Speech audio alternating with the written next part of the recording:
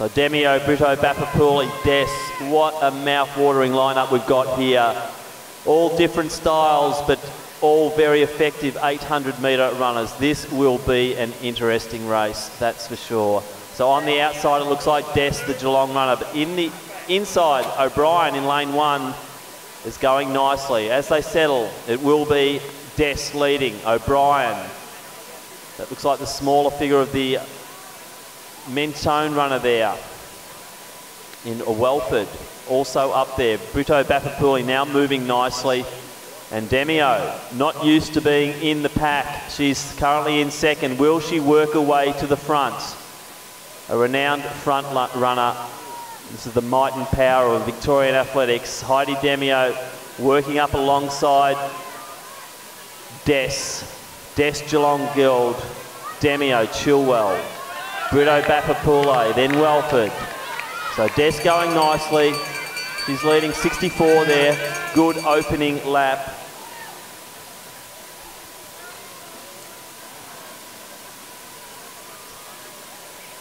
So it's probably as expected.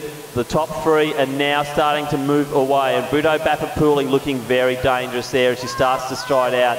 Demio makes the move on Des, but Des won't let her pass. Des goes again, and look at Bapapuli, Brito Bapapuli starting to stride out and stride strongly on the inside too.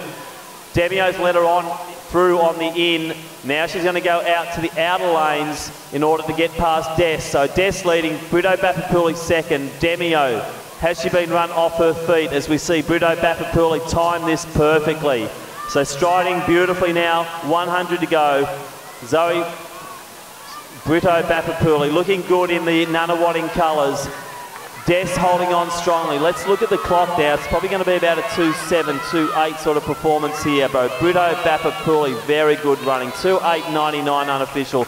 Des, great running. Demio also gutsy stuff. Here comes Rachel O'Brien. And